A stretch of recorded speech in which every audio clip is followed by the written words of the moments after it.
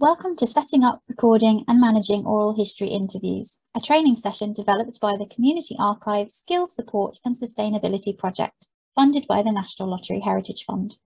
I'm Laura McCourt, Community Archives Project Manager. And I'm Robin Sampson, the Community Archivist for the project. By the end of this session, you will understand how you can plan an oral history programme. You will learn the basic procedures for setting up and recording an interview, and the ethics around recording. You will learn practical tips for recording, editing, cataloguing, and managing oral history interviews. An oral history is a recorded conversation, often in the form of an informal interview, that focuses on the lived experience of an interviewee. It is a personal record of their memories and opinions. Oral histories can form a significant part of a community archive's holdings. Recordings can be made available for researchers as whole interviews or as selected excerpts, and can be used on websites and social media, or in publications, on heritage walks, and be featured in community exhibitions and events. Oral history recordings are a useful complement to more traditional materials, such as manuscript documents and photographs, that are usually found in an archive. They can be more immediate and emotive than the written record.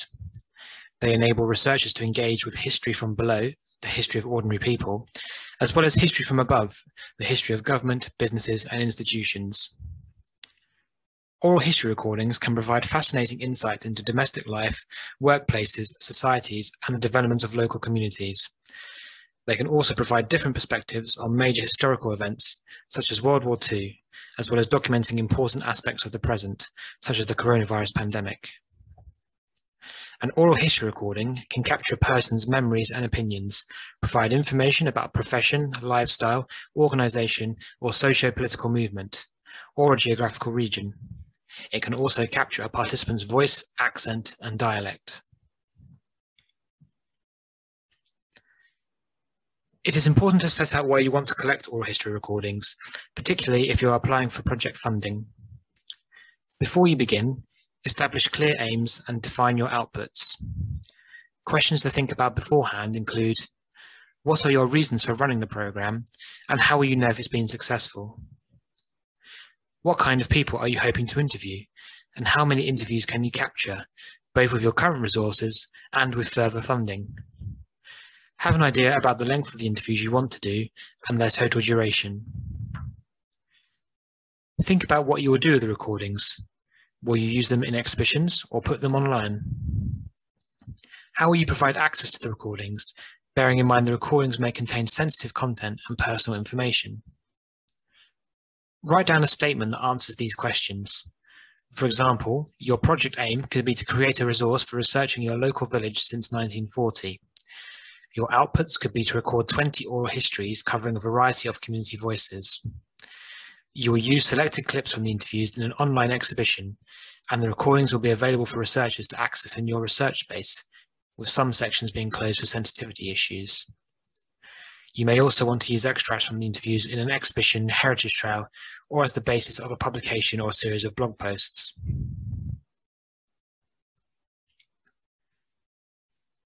Some community archives choose to entrust the long-term preservation of oral history recordings and the provision of public access with an established heritage institution, such as the Norfolk Record Office. At the NRO, we can provide advice and support, including templates for participation and recording agreements. We will require completed copies of these. It is important to contact us as soon as you start to plan your project. We will confirm whether the recordings fall within our collection policy, the project outputs required, preferred file formats, and any supplementary material such as a list of items being deposited. We would also discuss ownership and copyright in the same way as any other collection that would be offered to us. Please note, if you are running a funded oral history project, let us know in advance, as we would then charge a fee to cover the costs of processing the material and adding it to the NRO's permanent collections. Contact Norfolk at norfolk.gov.uk for further information and advice. When choosing a focus for your oral history programme, It's useful to think about how the recordings will enhance and enrich your existing collections, and whether they might fill in any gaps. Themes should correspond with the criteria set out in your collecting statement. This is a statement that sets out what your group are and are not interested in collecting. For example, you could focus on interviews that tell the story of your local parish, or of a local industry, organisation, or political movement. Planning this out will help you decide who to interview and where to advertise for interviewees. Don't always focus on interviewing elderly people. Look at recording a snapshot of the population's demographic.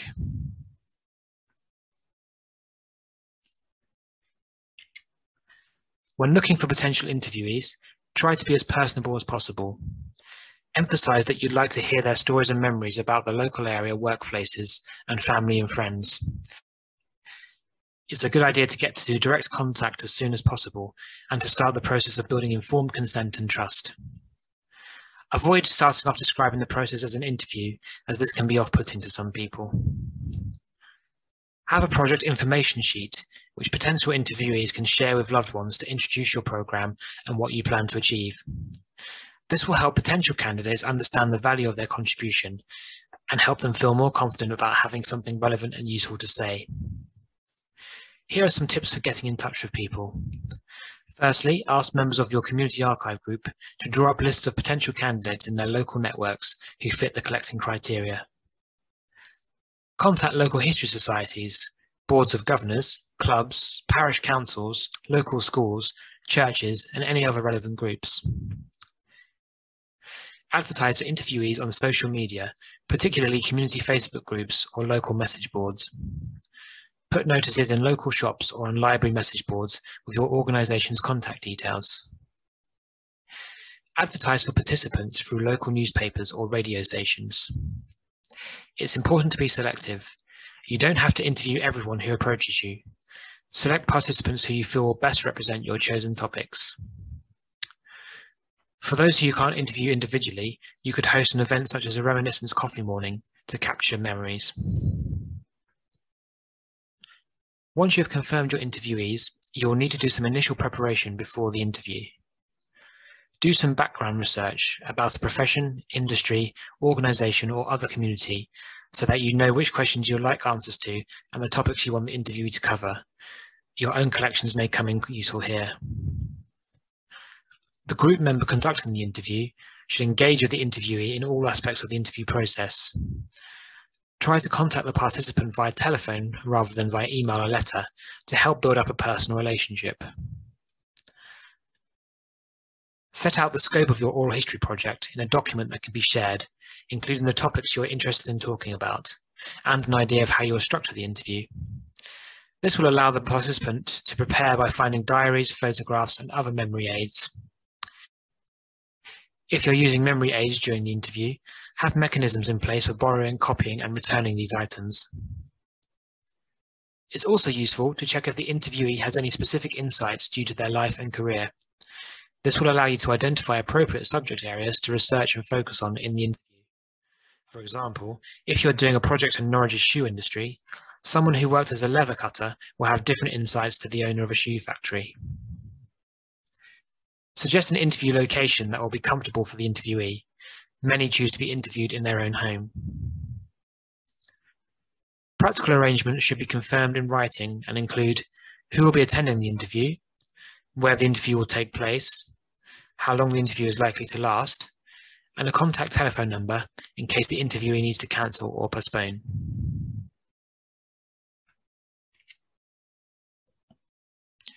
It's important that interviewees have trust in you and your process for keeping and managing their recorded interview. Interviewees must make their own decisions about how they want their recordings to be used, shared, and accessed. It is important to explain and acknowledge this. As an interviewer, you have a duty to ensure you have the informed consent of interviewees. At every step of the interview process, make sure the participant understands why they're being interviewed and how you plan to store and use the interview recordings and their personal information. It is useful to send the interviewee a crib sheet introducing the project and explaining the interview stages and what their rights are. Respect confidentiality. If an interviewee states that part or all of what they talk about should be confidential, that must be adhered to. sensitively suggest a closure period, which means that some content is not made publicly available until a specified time, for example, after the death of the interviewee. If the recordings are to be deposited with a professional record office, make sure the staff are aware that there are access restrictions in place. Ensure sharing an interview will not cause substantial damage or distress, for example, causing an interviewee to be vulnerable to identity theft. Keep a notepad handy during the interview so that if there's a potentially sensitive part, you can jot down the time code to review it later. Make sure you are aware of the legal basis for holding and processing personal information, including the interview contents and the permission forms. In terms of retaining an interviewee's personal data, the Oral History Society advises relying on the legal basis of archiving in the public interest for community archive groups. Include this in your participation agreement. Do not rely on consent as your legal basis, as consent can be withdrawn at any time under GDPR rules. Explain the legal basis for processing personal information and the interviewee's rights. This can be done in many ways, such as a link to a privacy policy on your website, the text on the participation agreement form, or a link to an email address where they can contact you. A comprehensive guide to ethics in oral history is available on the Oral History Society website. Contact the Oral History Society if you have any particular inquiries regarding personal data. There may be occasions when you wish to interview a minor or a vulnerable adult, for example, someone who has a learning difficulty or who lives with some degree of physical or cognitive impairment. In this case, make sure you have a safeguarding policy in place to protect their health, safety, and rights before you interview them. You may need the assistance of a gatekeeper. This could be an interviewee's relative, friend, or carer. A gatekeeper can help the interviewee to understand their interview process and their rights in a way that will be more accessible to them. Again, contact the Oral History Society if you have any inquiries regarding safeguarding.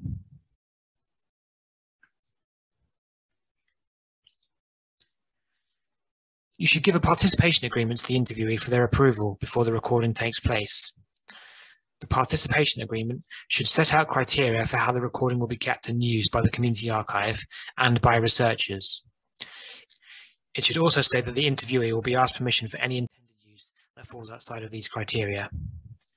It should inform the interviewee how their personal information may be used and shared by the Community Archive Group. It should inform the interviewee that they have control over which parts of the interview will be made public and that no content that may cause them damage or distress will be made available. Both parties should sign copies of the agreement before the interview takes place, and each party should keep one of these copies. Once the interview has been completed, the interviewee will need to sign a recording agreement. The recording agreement assigns copyright of the interview to the Community Archive. Whilst your Community Archive owns the copyright to the recording, the copyright of the spoken words will initially lie with the interviewee. The recording agreement will give them the option to agree to sign this copyright to you. This will give you more control over how the interview is used. Even if the interviewee signs over their copyright, you should still give them the chance to list any sections of the interview they would like to keep closed for a designated period of time. You can download example participation and recording agreements from the Community Archives Toolkit on the Norfolk Record Office website.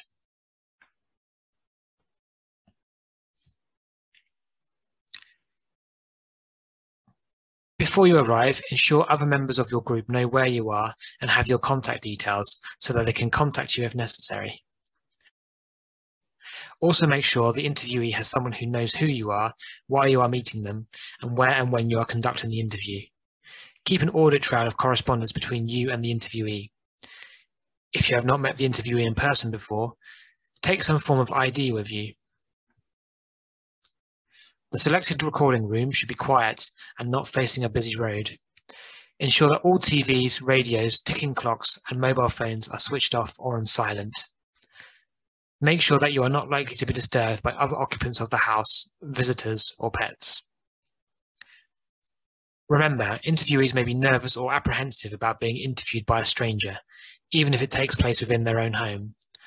Being calm, patient, relaxed, and polite will help put them at ease and is likely to result in a better interview. Before you start, agree to build a couple of breaks into the interview for rest and refreshment. Talking for an extensive period of time will get tiring for the participant. You may also need to consider impromptu breaks if the interviewer becomes upset by some of the things they are talking about. For all breaks, press pause rather than stop on the recorder to avoid finishing the recording and having to start a new one. After the interview, thank them for their time and ask them how they found it. Bringing up memories is sometimes traumatic for participants. Ensure they have understood, agreed to, and signed the participation agreement and the recording agreement, and that they are still happy for the interview to be made public. Re-establish which sections, if any, they would prefer to be closed.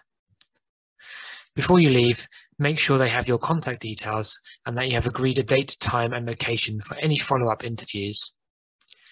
It's a good idea to send the interviewee a copy of the audio recording in their preferred format so that they have a record of what they have said. Sometimes you may consider having more than one interviewer or participant. With more than one interviewer, one can focus on asking the questions, and one could be responsible for the recording equipment and the administrative elements. Be sure to let the interviewee know how many people to expect. Having more than one participant, especially if they are already friends or acquaintances, can be useful, as it may make the interviewees less nervous and the conversation may flow more naturally, with both participants contributing and expanding on or clarifying what each other are saying. Bear in mind, this may make the recording slightly harder to follow, as people may talk over each other and each speaker will need to be identified in the summary or the transcript.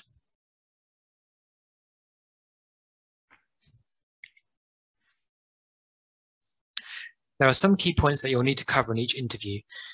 This will be useful for people who later catalogue and listen to the oral history recordings. At the beginning of the recording, state the interviewer's name, the interviewee's name. The interviewee themselves can state this. The date, time, and place that the interview is being recorded. Do not be too specific, it is being recorded in the interviewee's home. The first points that need to be covered in the interview are context, so the reason why this person is being interviewed. For example, we're here today to talk about Mrs. Bridges' experience of growing up in Market Langthwaite and her career as a teacher. And the interviewee's date and place of birth. Exact details are not needed, just the year and town or village name.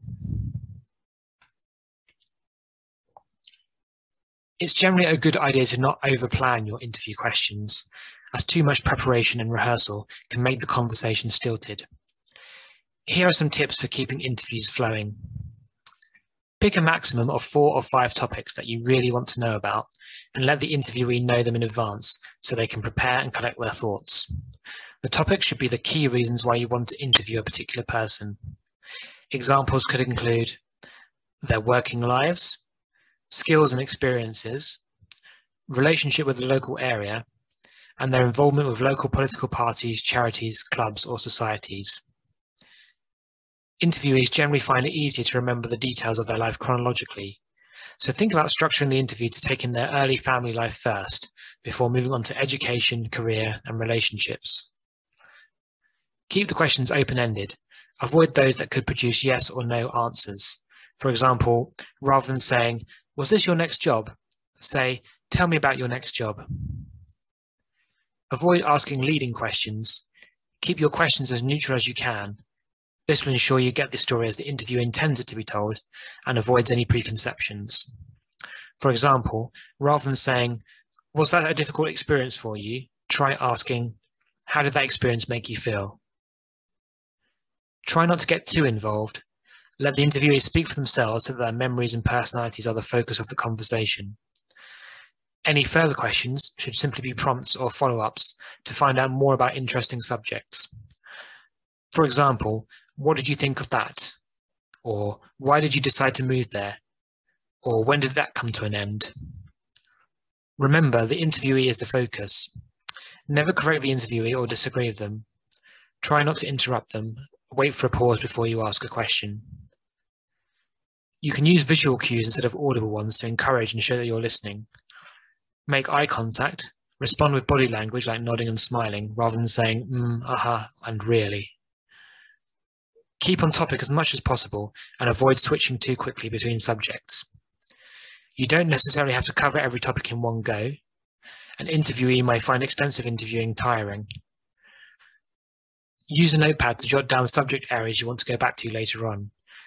If you feel you haven't fully covered everything you wanted to, suggest scheduling a follow-up session. Here is a brief exercise. We have a list of potential interview questions. Have a think about which questions are good and which questions may need improvement. At the end of this presentation, we will have some answers to discuss.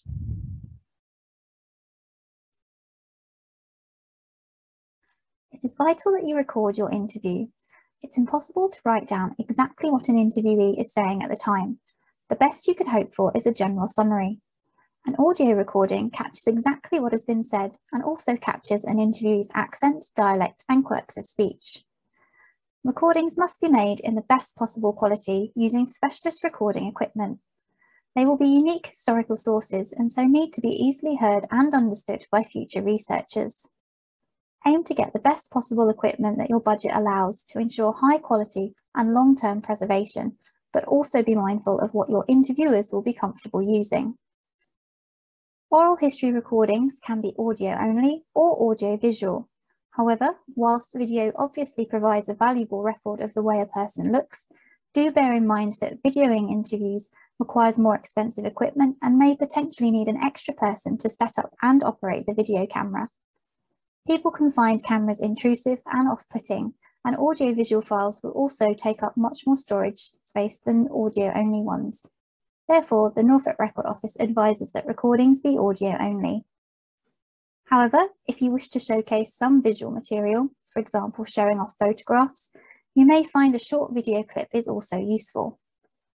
Using a hybrid approach, you could perhaps focus on a short section of the interview that is particularly relevant and rerun it on a video at a significant location or with objects to talk about which make use of the visual aspect.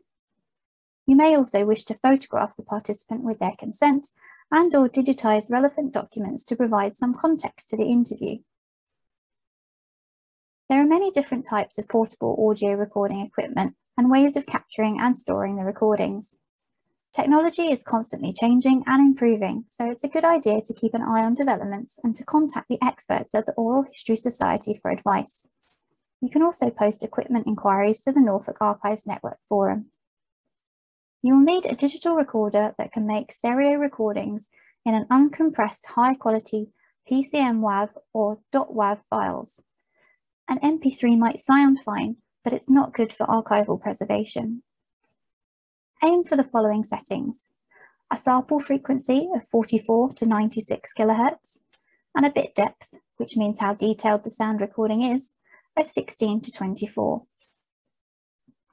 The recorder should be powered both by cable and by batteries if possible. This is a safeguard to prevent the recorder running out of power midway through your interview. Using a power bank is a good alternative to connecting to main supply and means you don't have to be near a socket. The recorder should ideally have sockets for 2 external microphones, one for the interviewee and one for yourself. However, the internal microphone is usually sufficient. You may also need a tabletop tripod to support the recorder, some batteries and/or a power cable or bank to reduce the risk of the recorder's power running out, a memory card to store the digital recordings prior to transfer to a computer. This may not come with the recorder, so check this in advance and buy the appropriate type of memory card that is required separately. The memory card will slot into the recorder, and once the recording has finished, can be transferred to the computer. You might want a set of headphones. These will be useful for immediately checking the audio quality of the recordings. A windshield microphone cover if you're recording outdoors. And audio editing software, which can be found for free online. We'll showcase Audacity audio editing software later in the session. Smartphones are not recommended for recording interviews. File quality will be greatly reduced and phone storage and battery are minimal compared to other options.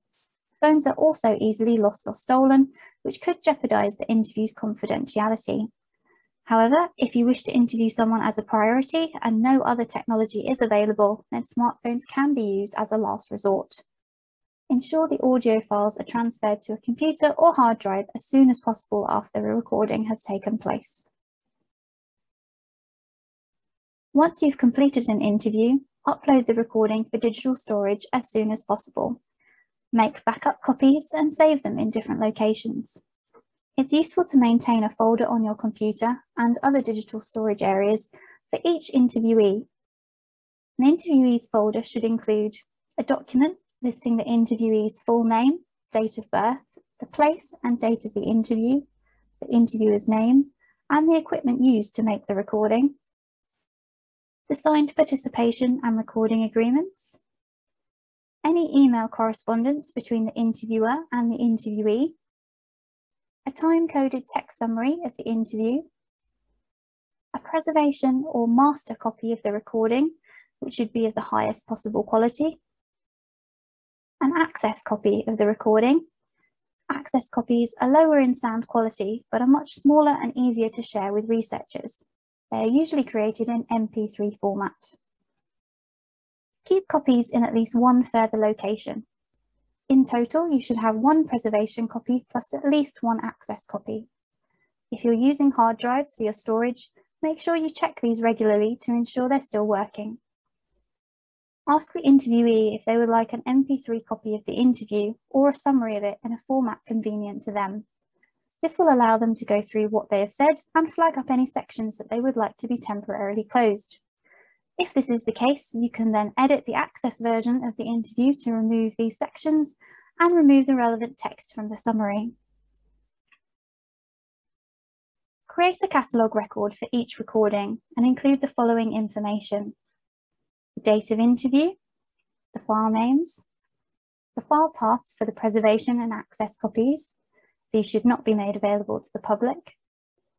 A basic title for the recording, for example, Interview of John Davies of Market Langthwaite about his life and career by Ian Watkin. Include an interview summary, which goes in the description field. Here you would also note the start and end time codes of any redacted content in your access copy. And then the time periods and topics discussed, for example, 1940s or manufacturing, which could go in your subject fields. It's a good idea to hold on to all the information from each interview, also known as metadata or data about data. Keep it in a spreadsheet and you can use this to help fill in your catalogue entries later on. This is an example created by the Oral History Society. Here you can see all the information associated with the interviewee: name, year of birth, gender, occupation, then information associated with the interviewer, and then details of the recording: date of recording, location, type of recording, length of recording, equipment used, and notes.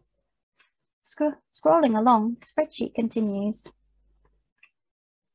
with space to record the file names, access and copyright details, and note any accompanying documentation, such as a summary, a transcript, or any scans of relevant archive documents like photographs. Summaries are important for cataloguing oral histories, as they can be used in the description field of a catalogue entry to list the topics covered in the interview. This will be useful if researchers are looking for sections to include in a book, documentary, or exhibition, for example. Summarise the interview by topic and write a sentence for each one with a timecode in square brackets. This will help researchers find what they want to listen to quickly. Generally, it will take around 2 working hours to summarise one recorded hour. When writing your descriptions, think about the words a researcher would use to search. For instance, an interviewee might speak at length about lack of food after the war, but not actually mention the words rationing or World War II itself. An example summary with timecodes could look like this.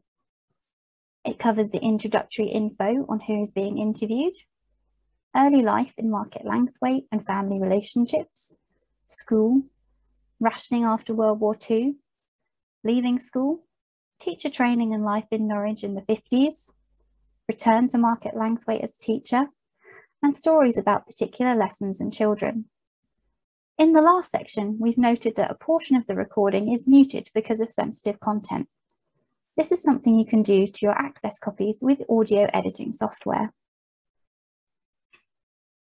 When listening through the recording in full to create your summary, You should also be carrying out a sensitivity review of what's been said and watch out for any special category data that might need to be edited out for public access. Special category data is sensitive personal data about an identifiable living individual. It includes data revealing or concerning race or ethnic origin, political opinions, religious and philosophical beliefs, corporate or industry information, medical or health-related issues, sex life or sexuality, gossip or rumour. This is particularly important if you're publishing online. Having a takedown policy on your website is not strong enough under GDPR. Recordings must be assessed for sensitive content where its release would likely cause substantial damage and distress to those individuals. So be vigilant to third-party references. If you're providing access in a controlled setting, you can always get users of the recording to sign agreements not to use any sensitive information which you may have missed. It's advisable to add into the notes field in your catalogue not to provide copies of recordings which have sensitive content unless a sensitivity review and redaction has taken place. Further information on data protection can be found on the Oral History Society website. Here is an example of a sensitivity review form produced by the Oral History Society, which you can use to note down details of what sensitive content has been recorded and what decisions have been made around its use. Multiple people in your group should review the recording to add their input. Once you have agreed on sections to be closed, you can record this decision in the form. You can use this form to record the collection name, interview reference number, an interviewee name, and then the track or file name, time codes, and the detail of sensitive content, as well as the dates and authors of each review and what decision was taken. There are many examples of audio editing software. Some are free and open source, meaning you can download them straight onto your computer, but it's good to do some research into the best options. You can use them to tidy up the recording if there were interruptions, join separate files together, pull out sound bites, or mute sections which should be closed for public access.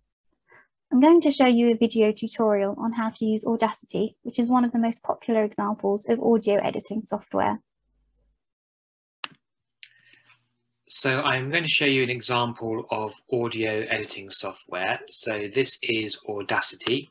There are many different types of audio editing software. However, Audacity is one of the most popular as it's very user-friendly and can also be opened on a PC or a Mac.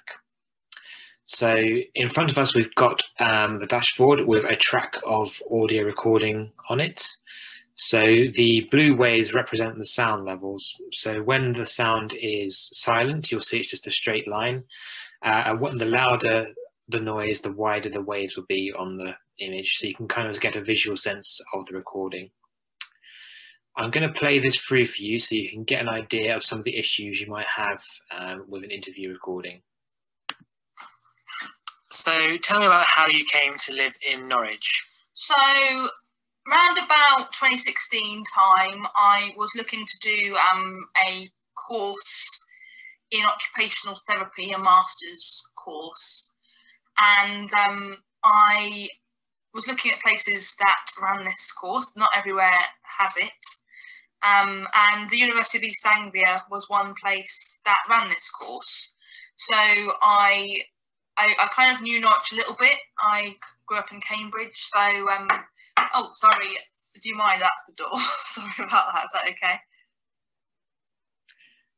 So there are a few issues that came up. First of all, you had lots of ums and ahs within the recording, which you may wish to remove just to make for a smoother listening experience.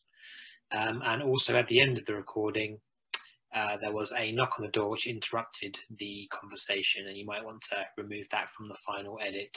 So I'm going to show you some examples of how to get rid of the ums and ahs.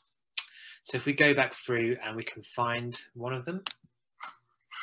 So tell me about how you came to live in Norwich. So around about 2016 time, I was looking to do a... So you can see there was an here. So if we select and drag the mouse across that to highlight it, And then if you go to the scissor icon here, which is the cut function, if you click on that, and that will crop out the Let's see if we can find some more. Course in occupational therapy, a master's course. And so here was another here. So if we select that and do the same. I was looking at places that ran this course. Not everywhere has it. And there's another there.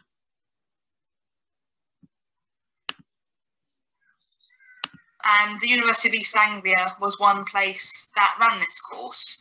So I kind of knew Norwich a little bit. I grew up in Cambridge, so oh. And there was an just at the end here. So we've removed those from the final recording. So you had the interviewer's voice at the beginning asking a question, and also an interruption with a door knock at the end. So you may want to remove those from the final recording as well. So how you do that is, first of all, if you go back to the beginning, find out where those pieces of audio that you want to remove are. So tell me about how you came to live in Norwich. So you can see that section there is the interviewer's voice. And then if we go towards the end. Oh, sorry, do you mind? That's the door. Sorry about that, is that okay? So you can see that the audio of the door knock starts here.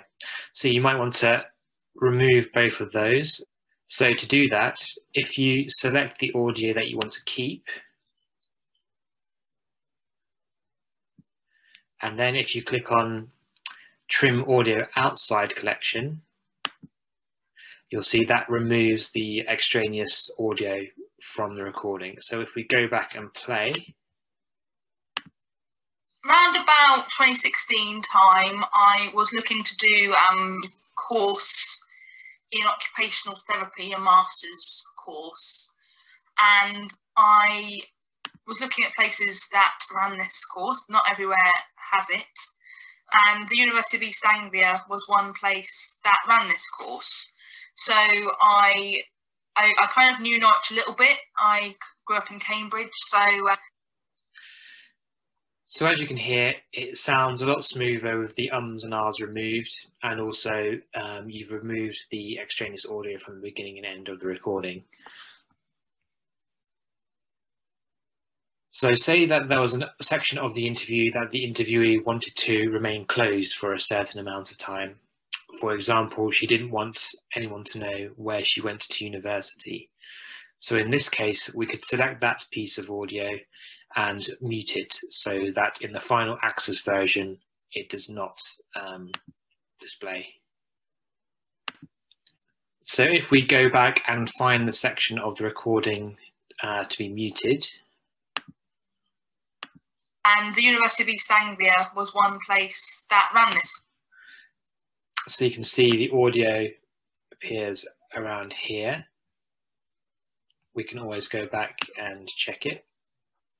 And the University of East Anglia was one place that ran this. So this section here is to be removed. So then if you select silence audio selection, and you can see that's now been muted. So if we go back and play the whole audio again. Around about 2016 time, I was looking to do a course in occupational therapy, a master's course. And I was looking at places that ran this course. Not everywhere has it. And was one place that ran this course. So I kind of knew Norwich a little bit. I grew up in Cambridge, so... So as you can see, that has now been muted and is inaudible to people listening to the recording. I'll quickly show you some other functions of Audacity. You've obviously got play, pause and stop. You can also skip back to the start of the recording and stick to the end. You can also zoom into the recording. So if there's a piece of audio that you wish to focus on a bit more closely, to just remove some background noise. It's easier to see where the audio is.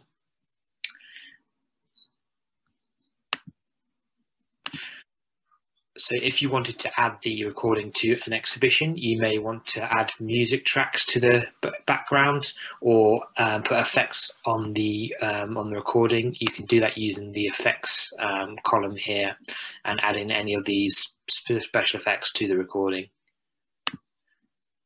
So that's just a brief run through of what you can do with Audacity. As you can see, it's fairly user friendly. So do give it a try and feel free to let us know how you get on with it.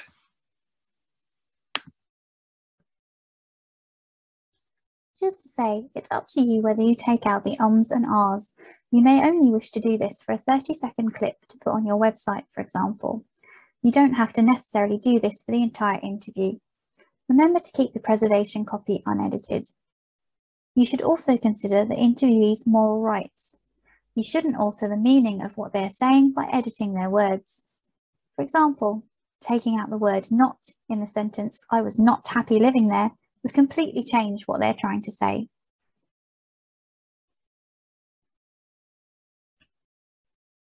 A full verbatim transcription of a recording is very time-consuming. A standard guide is around 6 hours of transcription per hour of recording, and that's for professional transcribers. Often, a summary of the recording is all you will need, but if you do want to transcribe sections of an interview, or the whole thing, there are software packages that make things a little easier. The Oral History Society recommends Express Scribe transcription software. You can use this to control the speed of the playback and rewind sections using keyboard keys or a foot pedal.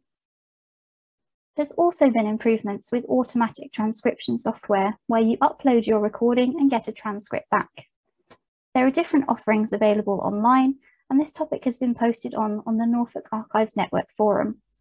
If you're interested in voice-to-text transcription, just be aware of the organisation's small print and their rights over the recordings you upload. They are getting better at understanding accents, but we've had reports from some groups that the Norfolk accent doesn't always come out quite right. Even with automatic transcription, there will need to be an element of quality checking and editing. It's a good idea to try and reproduce an interviewee's syntax, which is the structure of their speech. This can preserve their thought processes and show how they go about answering your questions. It can capture the interviewee's personality and make the transcript less dry. If you are recording an interview with the aim of preserving the interviewee's dialect or accent, you may think about describing their way of speaking. This can sometimes be tricky, as trying to capture an authentic dialect may result in the transcript being difficult to read. If the interviewer has the same accent or dialect as the interviewee, they may write a word or phrase without capturing it in the dialect form. For example, if someone pronounces beer as bear in the Norfolk accent, someone with the same accent would still write it as beer. Someone from outside that region may try to reproduce what they see as an authentic pronunciation, which then may be confusing to readers. Also, some interviewees may not want their exact spoken words reproduced, as they may feel this can be used to mock or demean them. Generally, it's better to not correct grammar or attempt to spell in a manner that reflects the dialect. This way, you will keep the flavour of the interviewee's speaking style without trying to attempt their way of speaking. Now we come to the checklist for oral history. To start with, draw up a plan for your oral history programme, including why you want to conduct interviews, who you want to interview, and what you will do with the recordings. Ensure you have recording equipment that fits the standard required for a high-quality sound recording, and that you have procedures in place for uploading, storing, copying, and cataloguing the recording. Make a list of subjects you want to cover and people who may be able to interview about these subjects. Contact these people and explain what the interview is for. Ask the interviewee for initial information on their life and career, and do research into the topic so you are well prepared for the interview. Plan the interview, including where and when it will take place. Put in place any ethical measures that will be required, and ensure that the interviewee has informed consent over how their interviews will be recorded, used and shared. Make sure the interviewee reads and signs a participation agreement prior to the interview. Maintain good interview etiquette during the recording. Ask open-ended and neutral questions and allow for breaks. On completion, ask the interviewee to sign a recording agreement and send them an audio copy of the recording. Check whether they would like any part of the interview to be closed. Upload, name and store the interview files in multiple locations. Create a summary and do a sensitivity review. Make any access copies you need and edit these, not the preservation copy. Catalogue the recordings and any associated documentation for future reference. And you can create a transcript if you have the time or the inclination. The Oral History Society, based at the British Library, includes useful in-depth advice on their website. It's also a good source of practical training. We recommend checking their website as your first port of call for any questions about oral history projects. You can also visit the Friends of Norfolk Dialect website, which provides a very useful glossary of Norfolk dialect words that could help with understanding and using dialect for summary and transcription work. Thank you very much for watching. There's an in-depth reference section on oral history on our Community Archives Toolkit, which you can find via the Norfolk Record Office website. Take a look at the Norfolk Archives Network forum to connect with other community archive groups. If you have any questions, please feel free to contact us via the forum. We have a short feedback survey and a link beneath this video. This is really helpful for us to pass information on to the National Lottery Heritage Fund. It shouldn't take more than a few minutes. If you could please click on the link and fill it out, it would be much appreciated. Thank you again for watching.